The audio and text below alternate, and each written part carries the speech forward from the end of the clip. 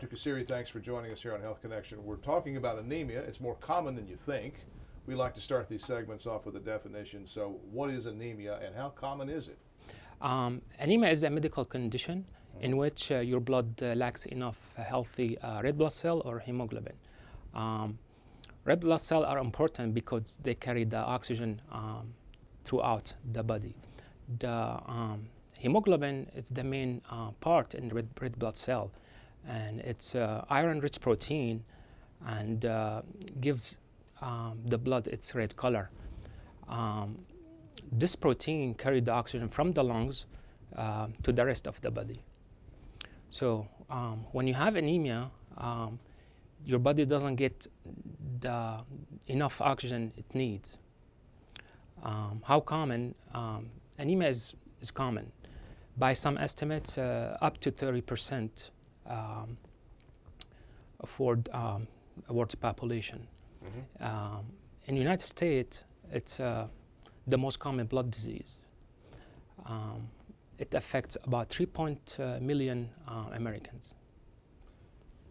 Are there different types of anemia, and if so, what are they? There are many types of anemia, which are divided into 3 groups. The first group caused by blood loss. Second group caused by red blood cell, decreased red blood cell production, such as leukemia, thalassemia. The third group caused by high rates of red blood cell destruction, such as hemolytic anemia, sickle cell disease, or aplastic anemia. Now, the most common cause of anemia is iron deficiency anemia, and that's when you have too little iron, because you have lost a large amount of blood, or your body doesn't absorb enough iron, or you're not getting enough iron in your diet. Okay. What are the symptoms of anemia, and do they vary depending on the type of anemia that you have? The main symptoms of most type of anemia is fatigue, feeling tired or weak, no energy, and especially if you're trying to exercise or walk upstairs. You may have other symptoms such as shortness of breath, dizziness, coldness or numbness in your hand or feet, pale skin, chest pain, rapid heartbeat. Now, mild to moderate anemia may cause very mild symptoms or not at all. Symptoms tend to be more pronounced.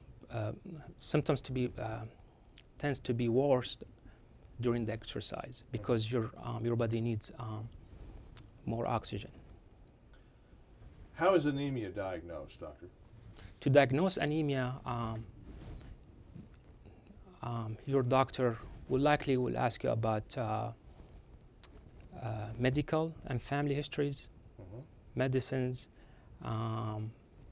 your diet, alcohol intake, ethnic background, and your doctor will likely perform physical examination and order blood test.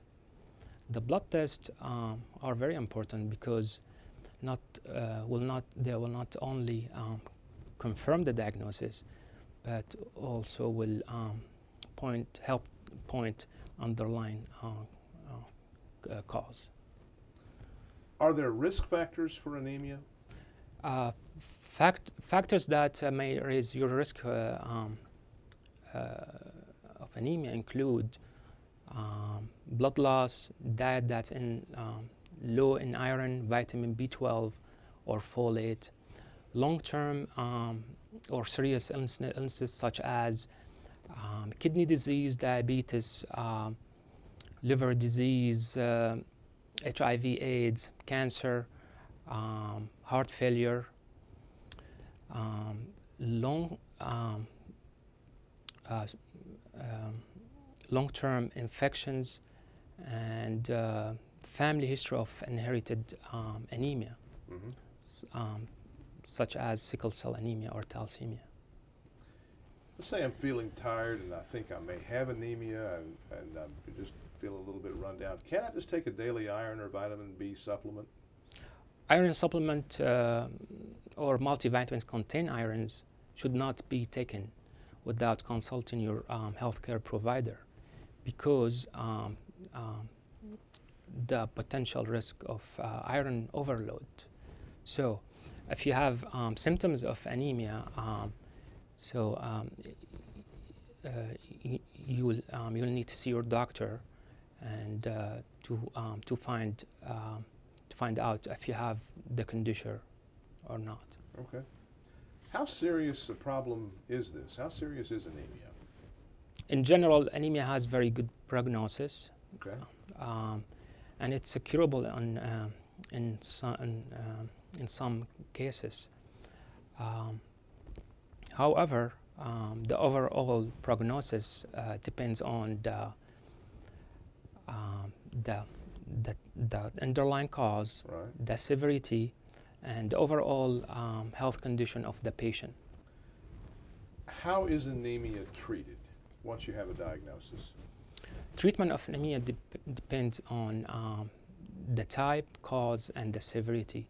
But the goal of treatment to increase amount of oxygen the blood can carry, and to treat the underlying cause.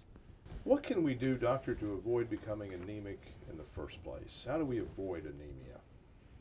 Treating anemia underlying cause may prevent the condition,